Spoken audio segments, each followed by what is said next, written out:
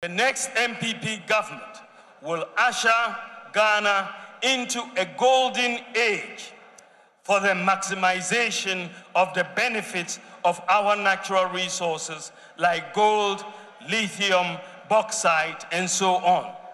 The key to doing this is value addition and Ghanaian ownership. As we have started with lithium, we need a new paradigm in a natural resource contracts that sees more of the benefit accruing to Ghana. Some of the key policies that we will implement to maximize our benefits from our natural resources include formalizing and regularizing and regulating environmentally sustainable small-scale mining.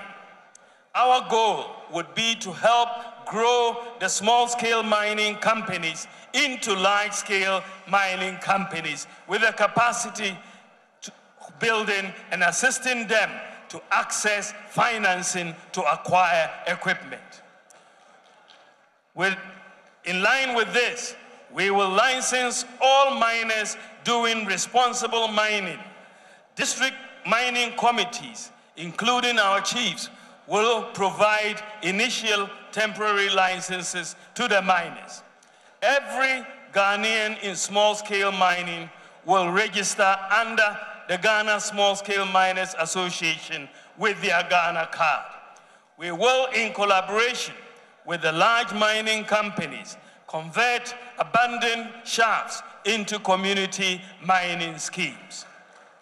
We will also open new community mining schemes, and district mining communities would be responsible for reclamation and replanting. We will also set up state-of-the-art common user gold processing units in mining districts in collaboration with the private sector. We will also conduct an audit of all concessions with various licenses and new applications. This will allow government to know licenses that have expired and non-compliance with the existing license conditions are in non-compliance. My government will establish, in collaboration with the private sector, a minerals development bank to support the mining industry.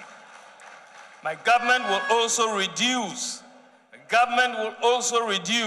the minerals export tax to 1% to discourage smuggling and encourage more production. We will establish, through the private sector, a London Bullion Market Association certified gold refinery in Ghana within the next 4 years. Following the establishment of this refinery, all the responsibly mined gold in Ghana produced by the small-scale sector will be sold either to the central bank, PMMC, or MIF.